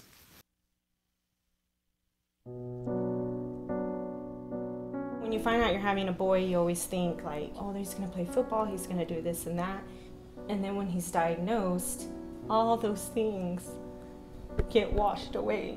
It's like that piece that's always in the back of your mind, you know, where is he, what is he doing, is he safe? We really didn't know what we were dealing with. I wish that they could have directed me a little bit more and provided me some information. I was a young mom. I didn't know what it was like to raise a boy, despite a boy with autism. Hundreds of thousands of families are not getting the help they need for their children with autism all around the country. ACT Today is determined to bridge the gap. These families really have to go through a lot to get a grant. The application process isn't easy. The records, the diagnosis proof, they're really battling for their kids. So when we can give them a grant, it is so wonderful to see that they succeed in getting that help for their children. Our founder, Dr. Doreen Granpeesheh, is an amazing woman, and she is one of the world's foremost authority on behavior of children with autism. She's extremely knowledgeable, and she oversees every single grant we give. She is part of that process. People may think of autism care and treatment as simply schooling or therapy, but you know, we provide important safety supports, things like fencing, for example. The whole family's living in fear of that child running out into traffic. I recently delivered an iPad to a little boy with some of the apps that are out there for children with autism. Miracles happen. I got the iPad from ACT. From ACT, What yes. did it say? Can you repeat that, Dustin? I got the iPad from ACT. We have helped so many military families, and when I think of these brave families that are fighting 2 battles, one to protect our country and one for the right treatment and care for their children, it breaks my heart, and I think we have to do more as a nation to help them. There's not a day that doesn't go by that we don't think about it. Some people say, oh, he's normal. You don't see the battles that I see every single day. My husband does have to deploy, and when they get on that bus, that might be the last time that my kids ever see them. So I called, and they informed me that he had received the grant, which was like a blessing from above. I was just like speechless. I just started to cry because, you know, without it, we would have been lost. The ACT grant was a total miracle. Without that, we wouldn't be able to receive the service dog. So we're so appreciative what they've done for us as a family. Recently, ACT Today funded a program for military children with autism in San Diego, the Inclusion Films program, which is run by Joey Travolta, and teaches kids on the autism spectrum literal filmmaking skills. They learn how to make a movie. Are we ready? There you go, got it. Okay. Everything that goes into the process of making a film goes into everyday life. So they're learning life skills, they're learning to collaborate. It was really nice to know how much they were enjoying this camp. and they're with people who are supporting them and are making them feel great about themselves and their differences and their similarities. And I get 2 kids that are working together and apart and together and apart, so it's an interrelationship as well as a camp and a learning experience. It's so fulfilling when I get letters. One stands out for me, a boy who was 14 with Asperger's, and we gave him a grant to go to a drama camp. He wrote to us and said, "Dear Act Today, thank you for letting me belong for the first time in my life." These kids are remarkable. You know, we underestimate them. They're so knowledgeable, they're so capable, and we can change the life of a family, which means changing the life of a community.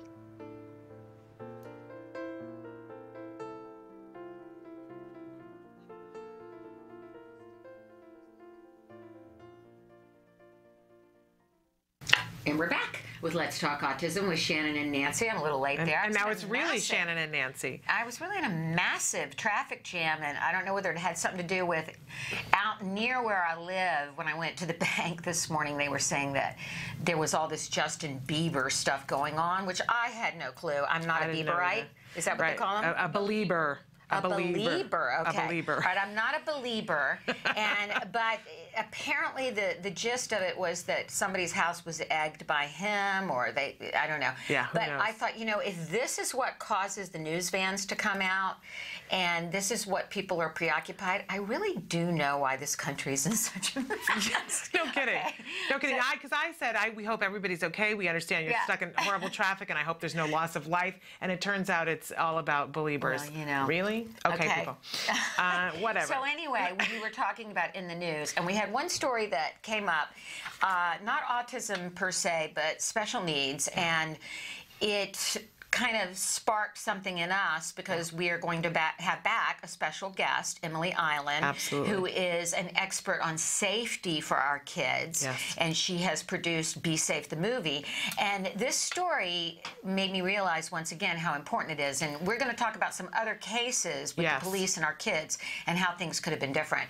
But in North Carolina, this was just a few days ago, 2 North Carolina parents are in shock after local police shot and killed their 18-year-old son in their own home while they watched helplessly. The family called police because they were worried about their son, Keith Vidal, who is schizophrenic and suffers from depression. Vidal, armed with a small screwdriver, was having a psychotic episode. Mark Wilsey, Vidal's father, called the authorities to help deal with the situation. An officer from the Brunswick County Sheriff's Office and another from the Boiling Spring Lakes Police Department showed up at the house soon after. Eventually, a 3rd officer entered the home, ordered the use of tasers to subdue the young man, and then, according to Wilsey, Vidal was pinned on the ground by 2 of the officers when a 3rd said, "We just don't have time for this," and shot Vidal, killing him.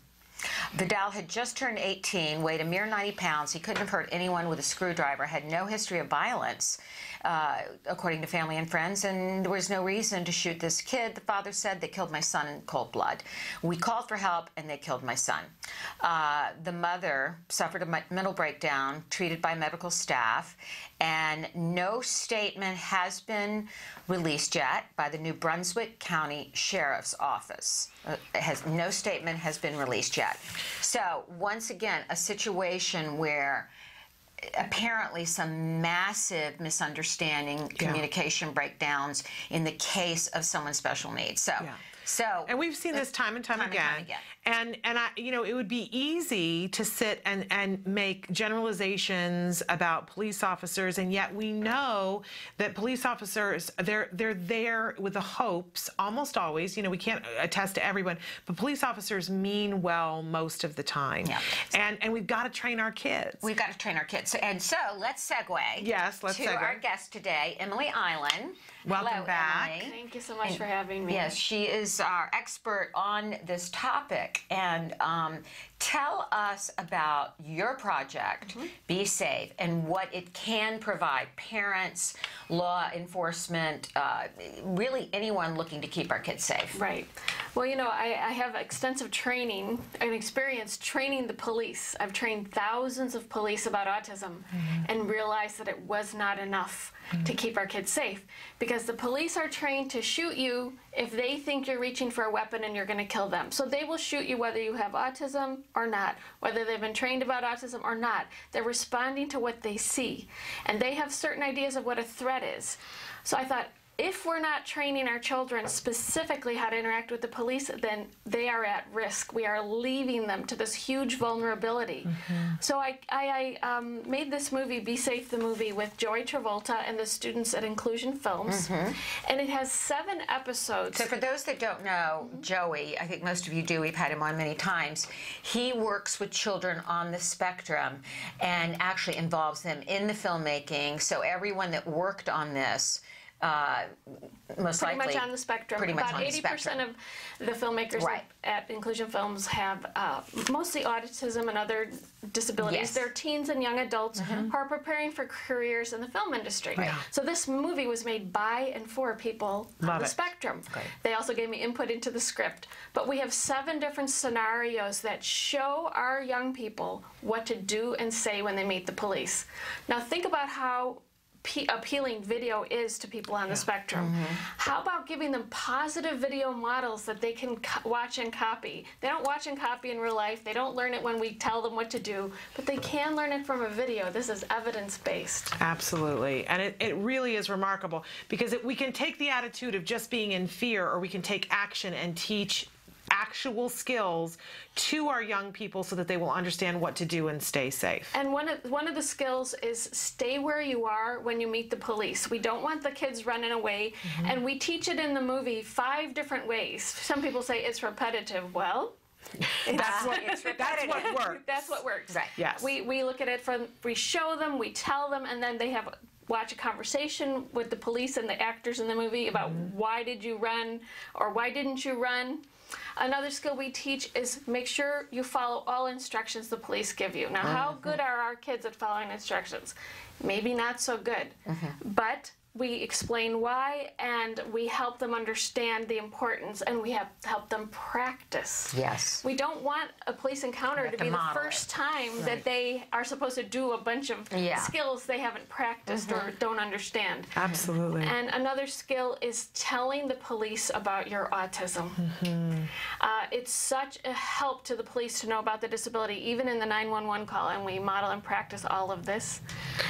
If you think about it, you know, we practice fire drills and things of that nature at school. We should be practicing this kind of thing as well. Absolutely. And so the movie, we build 110 safety vocabulary words, because how do we expect people to be safe if they don't have an active safety vocabulary? If they don't know what, you know, self-incrimination is, they need to know, you know, at the level they can understand it. They need to know.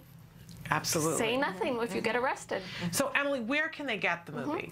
It's at besafethemovie.com, and there are 2 products.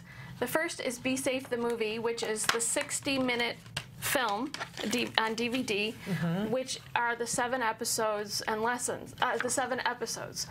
But I have a second item, which is Be Safe Teaching Edition, and it is the movie plus a 300-page curriculum. Lovely. And how is this being distributed to schools? Well, so far it's getting the word out to schools so that they purchase it. You know, I'm a professor at Cal State Northridge, and I teach special educators. And when I made my movie, I could hear the teachers saying, well, I need extra materials, I need other things, I need visuals. I created them, and they're on this CD-ROM. And I just want to show you what it looks like to print out that CD-ROM. Yeah.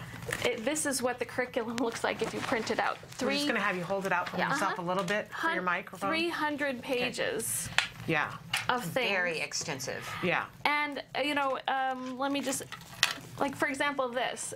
We want people to respect the boundaries with the police. Don't cross the boundaries. Don't touch their stuff. But I said, well, what if our young people don't know what boundaries are? Yeah. So I did a whole photo series of personal space and boundaries. Love it. With visuals and these lovely actors, a whole series, because we can't say you need to keep your boundaries with the police if they don't know what boundaries are. Right. So I have all this foundational material and lots of visuals so that people can can see what that is. Another thing in the curriculum are all of the scripts of all of the scenarios in the movie, so people can role play and reenact the script. So now they're saying the safe words and they're doing the safe things. And one wonderful thing I love about providing the scripts from the movie is that they can role play and reverse the role and let our kids be the police to kind of take that perspective and role play that way. Love it. And so again, if you're a teacher, you're going to want to have this, but if you're a parent and you want to gift this to your child's school, Emily, where do they buy it? BeSafeTheMovie.com is the only place that these are available. And I really do recommend that people buy the curriculum if they're going to give it to a school. Okay. And I recommend that people watch a scene from the movie and then use materials. So here's another example. This is a red and green card. And this one is for a medical emergency. And it says what I will do and what I won't do. And it's just a way to structure the information, and someone could pick this card out of all the materials in this lesson and say, that's mine, that's the one I'm going to own, that's the one that appeals to me. But for someone else, it might be a different, I provide a huge variety of materials for every lesson. Somebody else might want to use this card to prepare for a 911 call in advance. Okay, and so these would be things that we would give the individual that we're teaching. They would fill it out, they could keep it with them. Yes. Keep one on the fridge. Yeah. But you've practiced. What would happen if something happened to you? Would your child know how to call 911? Yeah. Good. But that's because you're Shannon. No. I'm saying yes, that's a good thing. I don't know for sure. What would happen? Yeah, I don't know what would happen. So, after that call might be made, I have no idea what would be said and happen. Yeah, right. And so the curriculum, I'm very happy with it because it's for diverse learners of all cognitive levels and all language levels. There's something for everybody. And what ages for every would lesson. you say? I would start in junior high. Okay. Because that's important to you. Yeah. Absolutely. Although I will say that there are probably some things in this that we could start earlier. Absolutely. And like, for example, I have these cards. I'll lift it up in a second to show you. But they're the self-disclosure cards. That these are templates that you can print and use that say, I have autism.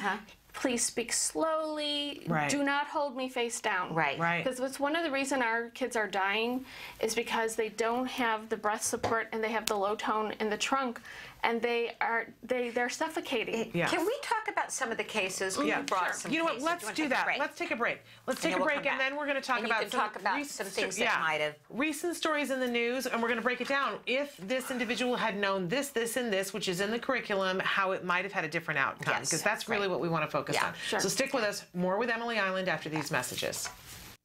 Dr. Doreen Granpeesheh is the Dr. Doreen is an expert in autism. Doreen Granpeesheh. Dr. Granpeesheh. Dr. Doreen Granpeesheh. Dr. Doreen Granpeesheh is a visionary in the field of autism, and now you get to ask her questions every Wednesday at 10 a.m. on Ask Dr. Doreen.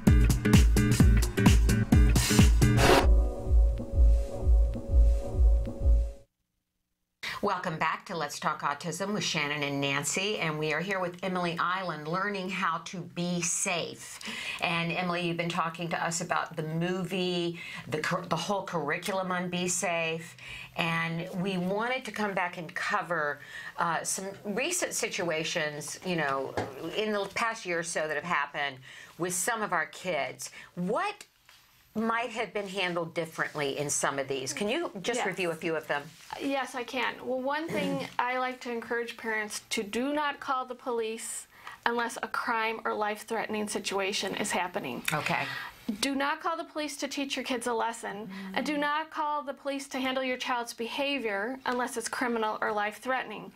People think the police will come in and help, and sometimes they can, but other times it escalates and it makes it worse. And I have a friend who's a policeman who says once you ring that bell, you can't unring it. So once the police are in your house, they are in charge and you have no more control over the situation. And that's very important to know. But you would want to call them if it is life-threatening. Yes, but they will, if they think the person has a weapon, they will respond accordingly. Never tell the police someone has a weapon when they don't, thinking the police will arrive quicker. That's another mistake people make. The other thing is letting the police know about the person's disability as they're arriving. So you tell the 911 operator, this is a person with autism. They have sensory sensitivities. We need to back up and help them calm down. We're asking you to come to help this person calm down, but they have autism, and the first reaction of someone with autism to the police is fight or flight. Of course. That's everybody's first reaction. That's everybody's first reaction. But we can repress it. Yeah. We can repress it, and someone with autism doesn't have other alternatives. Right. And if they fight or run, it's not going to turn out well. So the idea is to teach our kids to stay where they are, to give them ways to calm down and talk them through things, and you know, to help them learn to follow instructions and to become comfortable with police procedures. One of the procedures in the curriculum I call How to Get Arrested Safely, and it shows the 12 steps. And they can practice. Put your hands in the air, one arm behind, the next arm behind. Put your head down when you're getting in the car. And I want our young people to go out and practice these things. Yeah.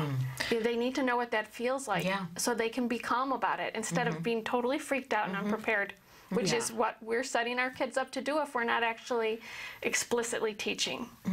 There's a part in the film where you show a mistaken identity in a young man who's on the autism spectrum who police pull up and think that he has robbed a convenience store, and guns are pulled. Yes. And they tell him to put his hands up, and I went cold when I saw that because I thought, oh my goodness, how would my son react in this situation? Exactly. My son, Wyatt, would run.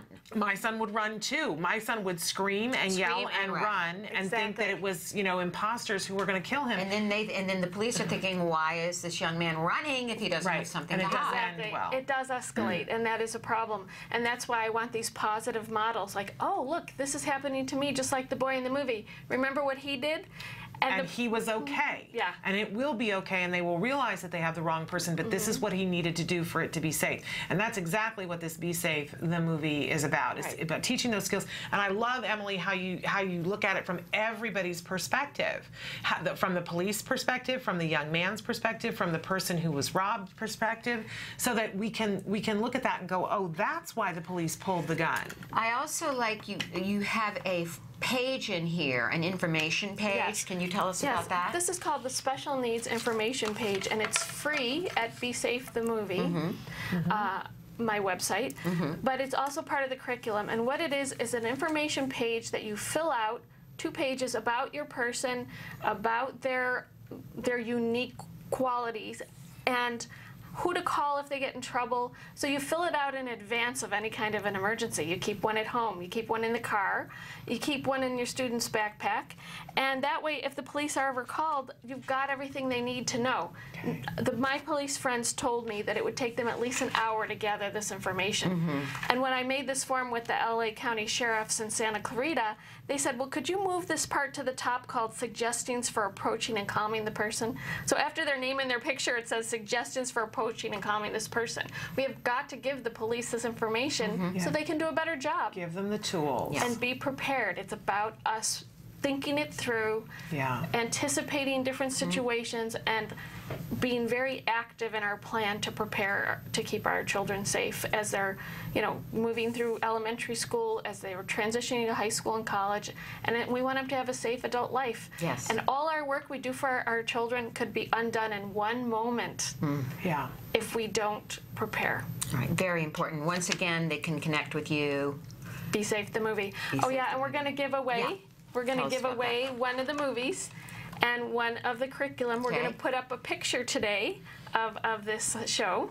And if people like it and comment, we'll, between now and Friday night at 11:59, we will randomly pick a couple people for the giveaway of the curriculum and the movie. And that is on your Facebook, Be Safe the Movie. Yes, Be Safe the Movie. Okay, great. Are we going to take a little bit of time to talk about some specific stories and how they can help? Sure. Okay, so let's start with number 1. Stefan Watts, age 15, in February of 2012 in Calumet City, Illinois. 15-year-old shot to death after attacking police, and he was on the autism spectrum. The police were called when the 15-year-old with Asperger's syndrome would not get off the computer and go to school.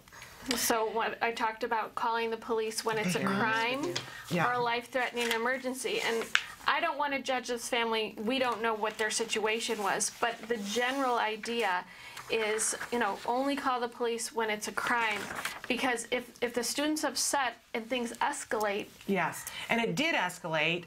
When the police arrived, as the story goes, he attacked the police, cutting one officer's arm with a knife, and that is when they shot him, and he is now dead. Yes. And if they see a knife and if they feel threatened, their job is to go home alive at the end of the day. Absolutely. And the police will tell you that. Yeah. So if they think they could die, they will shoot to kill. Yeah. That is what the police are trained to do. Terrifying. The statement from you cannot unring that bell. Yes. Every parent needs to know that. Let's move on to Nicholas Passeri, age 18, in Florida, 2011. Police called out to a domestic disturbance after they were forced to shoot and kill an 18-year-old man armed with a knife shortly after entering the apartment he shared with his mother. Nicholas had Asperger's syndrome, difficulty with social interaction. They were having an argument. It escalated. She called officers hoping they would take Nicholas to a mental evaluation center. Instead, she said, 2 officers walked into her apartment, and within seconds, there were 3 gunshots, and her son was dead. So we have to know that our kids cannot have anything in their hands when they're with the police. And if they have something in their hands, we have to practice and practice till they can follow the instruction, put it down. Yeah. Because if they put it down, now this happens. Yeah. But if they keep it in their hand, this happens. Yeah. And I'm not judging the situation, but I'm just saying, what can we learn from situations like this? And we have to, in the movie, that's why I show, do not always show your hands. We teach in the positive, but there's one negative I show, never reach. Yes. Because they think you're reaching for a gun, and we know that a young man in LA was killed, and it's happened elsewhere, because when he reached, they thought he was reaching for a weapon. Absolutely. They had reason to believe, and that's all it takes. They have a split second to make these decisions. And I will say, too, I think a lot of people there's a moment that happens at home, and things are escalating, and the kids are reacting, and the parent feels like, I can't control, and I don't know what's going to happen. And then they pick up, and this mother was calling saying, I want you to come and take him to a mental health facility and get him medication, but maybe the police aren't the people to call when that's what it is that you're looking for. True. You could call a mental health crisis hotline, and they would send the SMART team. There we go. SMART team is specially trained. So calling 911, if you give the right information that you need a SMART team for someone with a disability, or a special team for mental health, in LA it's called the Mental Evaluation Unit, or the SMART team, they're specially trained. Great information. I didn't know that. Did you know that? either. Okay, good to know. So ask for a SMART team, and also work in advance so that the person does not have a weapon, because it takes a whole different route. Yes. If the police feel threatened. And anyone could, even a screwdriver, a kitchen knife, it's considered a life or death threat. Absolutely. And it's treated as that. Now, the situation with Mohammed Chaudhry, age 21. This was in Los Angeles. Yes, and you're very familiar with this situation. He was an adult on the spectrum, out in the community on his own, but he started calmly but escalated because he became preoccupied. He had preoccupations, obsessions, brooms, cars, lizards. He became preoccupied with how people survive in tough places and started sleeping at 18 around outdoors. And weeks before the shooting, he was arrested after police found him with a baton that he said was for his own protection. And according to the police, he seemed cordial to the officers at first, handed over his ID, was having nice conversation. And then the police say he lunged at them with a knife, and they shot him. Whether you have autism or not, if you lunge at the police with a knife, they will shoot you. Yeah. And so that's what we have to teach our kids not to do. Now, our children grow up with their preoccupations, and they have unusual behaviors, and the police, that rings all their alarm bells. Right. Why is this person sleeping under a bush? Are they a threat? Are they what is going on? and their first reaction is it's a person on drugs or, you know, those types of things. And they wouldn't imagine that it's autism. If we can get the person to wear a medical alert bracelet of the wonderful varieties that they're making now that are tolerable, they're not all metal and horrible. They have Velcro ones. Okay, a lot of waking up, a lot of wake up things. and smell the coffee. I should have made a list of 20 things. I've got a list right here for you. Thank you. Emily made the list. She would do that for us. Can I say how in awe I am of you? You are so organized. Well, I thought it through on the curriculum. I tried to think of everything I could. And if I forgot something, people should tell me, and I'll put it on my Facebook or my website. But I really did try to think of every possible way we could prepare people to be safe, communicate more, and keep it calm. Right. Yeah. Okay. And, you know, having used all these things and advocated appropriately, you have an adult son who's on the autism spectrum who's living in his own apartment. He is with his girlfriend, which makes me even happier because that's what he wanted for himself. But I gave Tom a card that says, I have autism. And then one day he went to get it out of his pocket. And he's thinking, oh, I'm getting out my autism card. But what are the police thinking? That he's reaching. So here I am training my kid to be safe, and he did the most unsafe thing possible, and that was my fault because I didn't think it through. So now what do you advise? I tell people, I actually have a section in the video where you ask the police if you can show your ID that says that you have autism. Can I show you my autism card? Okay. The woman in the film says it when she's pulled over for speeding. A boy in a picture says it when, you know, we go through the extra materials in the curriculum. And the idea is you ask first, or if you wear a medical alert, they're trained to look for it. So they will ask you, what does that say? Okay. Medical alert. Big Emily, lesson here. Thank you for all the work that you do for our community. We walk behind you in gratitude. Yes, we did. Thank you very much. I hope that this will make a difference in someone's life, and I know it will. I do need help getting the word out so that people can get their hands on these materials and use them. Be Safe the movie. Go to Facebook and like the picture and see if you can win one of these fabulous packages. Thank you. But thank you so much, Emily. Oh, my pleasure.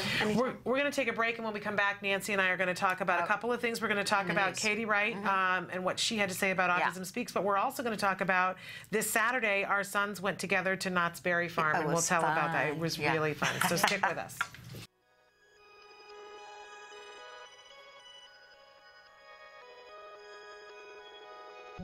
When Maddie was diagnosed, I'll be honest, I was very ignorant on what autism was. I knew that autism was basically something that hit boys at the age of 2 to 3. They shut down, and sometimes you think of the typical Rain Man movie. And with Maddie, she was doing all the same signs and symptoms of a typical child with autism spectrum disorder. Stand up.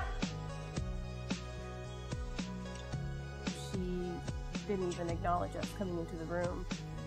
She had barely any eye contact.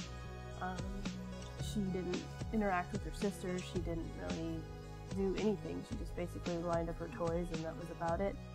We have a team of 7 volunteers, or 8 now. We have 8 volunteers, including my husband and I. And I'm the team leader, and so I do all the curriculum and get everything ready each week. Jana was downstairs until 11 o'clock at night working on curriculum, going through 2 different textbooks.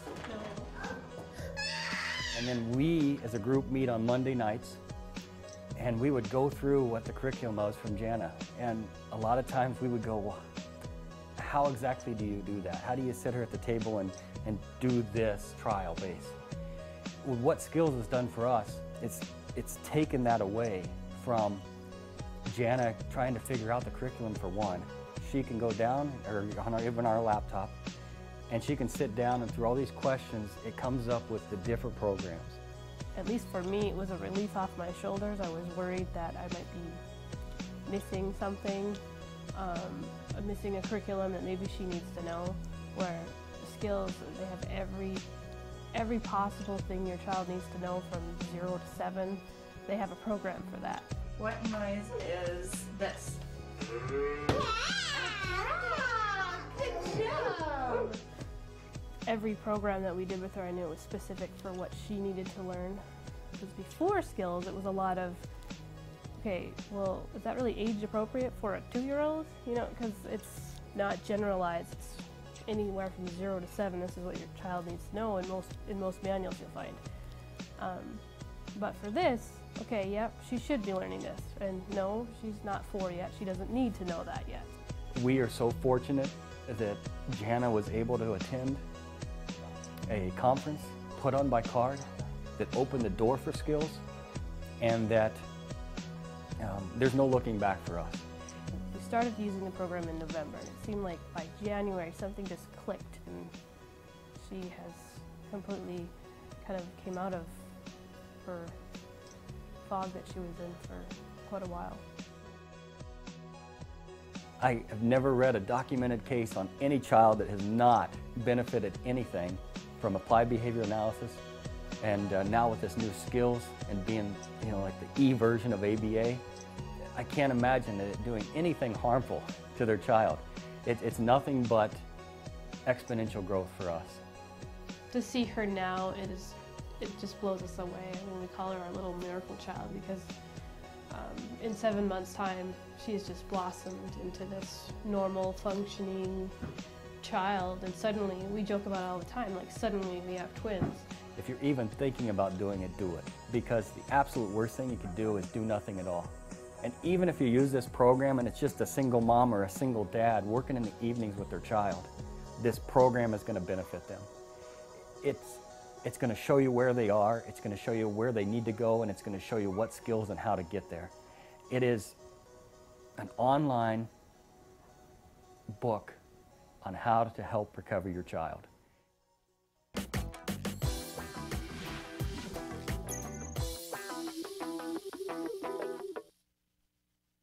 We're back with Let's Talk Autism. We are, and lots to talk about. Not a whole lot of time to talk about it. But this week in the Age of Autism, Katie Wright, who is the daughter of Bob and Suzanne Wright, they are the founders of Autism Speaks. You know, and Katie has been amazingly outspoken.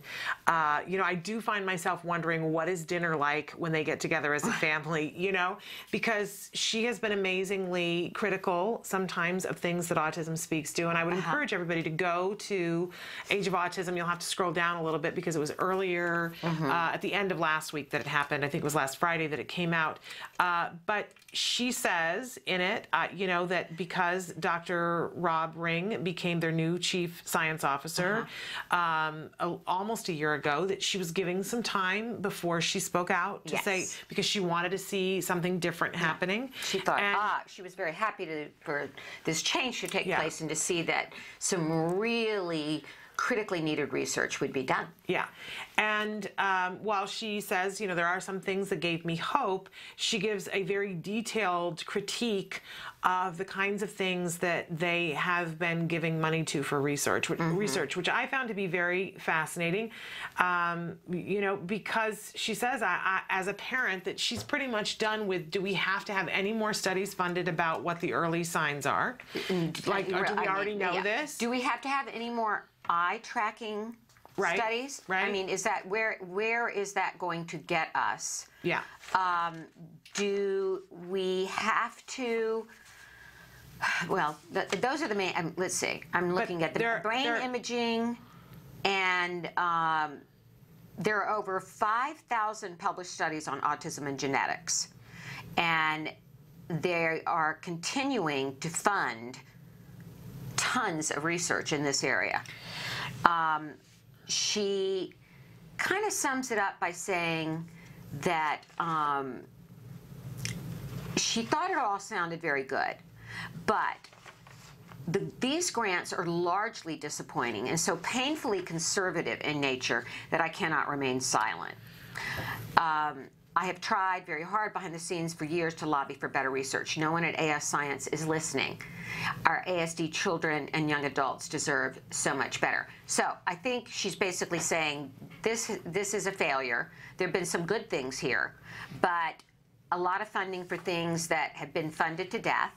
And well, it's very shocking when you look at it. Yeah, lack of funding, duplicate funding, and the research priorities of ASD families are not being funded. So let me give you a few of those. Autism and GI disorders, disease. 283 studies, and that's something that 50% of families want to see more of. autism and gastrointestinal interventions, 2 studies. Regressive autism, which Katie goes on to say affects 40% of kids with autism. Isn't anyone curious why toddlers are abruptly going mute, and in my son's case, no longer recognizing family members, and suddenly screaming all night and day? Only 87 studies. Adverse vaccine reactions and autism, 27 studies, which she said, this happened to my child, countless now ASD children, and continues to happen every blanking day. How about we actually study these kids, not just Fragile X kids? Brilliant, Katie. I think they should put you in charge of this. You seem to have a lot more common sense. And autism and autoimmune interventions, absolutely. Only 71 studies. Autism and food allergies, only 51. PANDAS and autism, 4 studies. Brain inflammation, IVIG. Okay. And the big one, number 7, on the last page that really caught my attention for autism and yeast fungal infections. You know, this is something that so many people are talking about, that there's only been 31 studies done. Yeah. And she says, in part 2, I would like to discuss suggestions for reform. And she is asking you, what research would you have liked to have seen from Autism Speaks?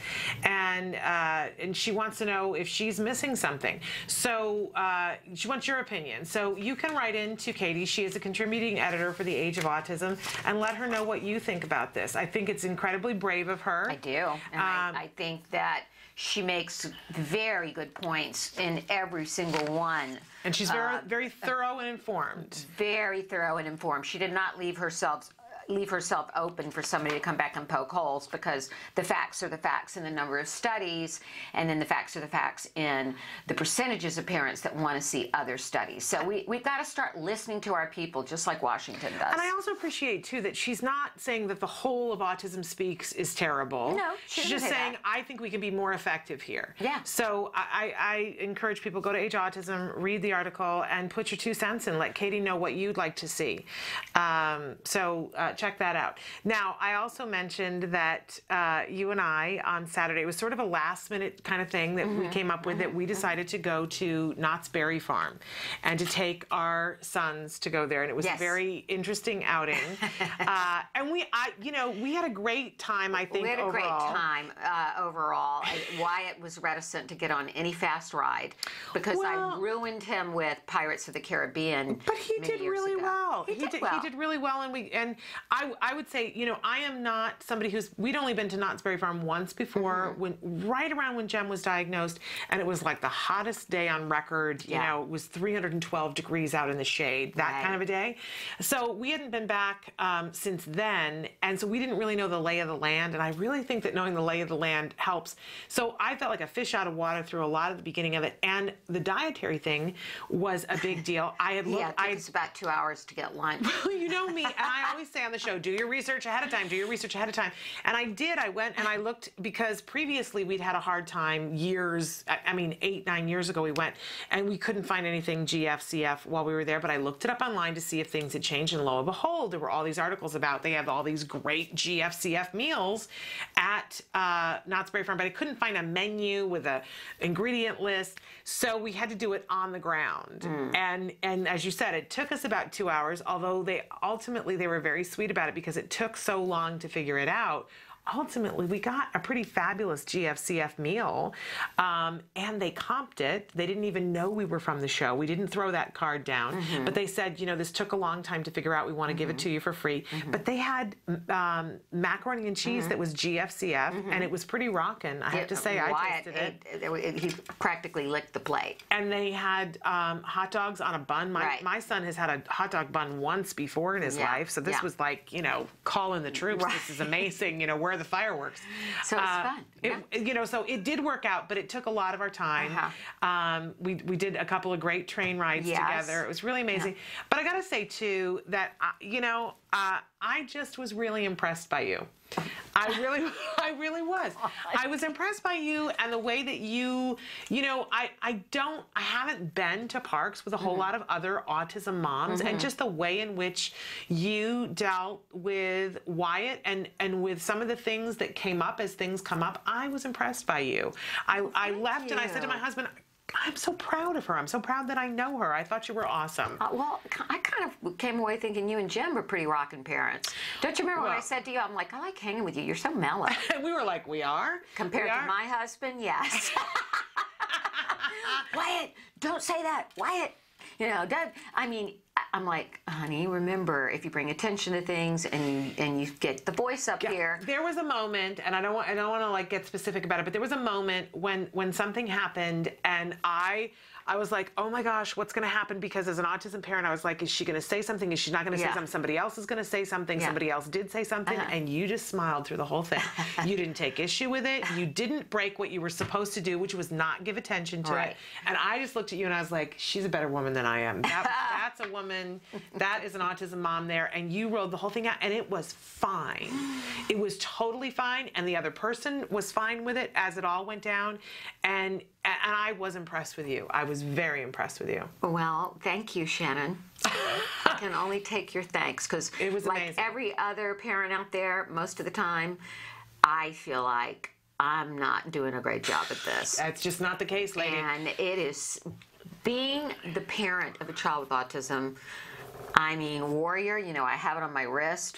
That just begins to describe it for most of us. Well, we could have had a team of BCBAs there, and they would have said she did exactly the right thing. And I don't know very many parents that could have done that. So, in any case, I take it was all fun. compliments because I need them. Well, it's the truth, man. And I said it to my husband on the way home. I said, you know, I'm not going to, I said, dang, but I said something else. I was like, that woman, whew.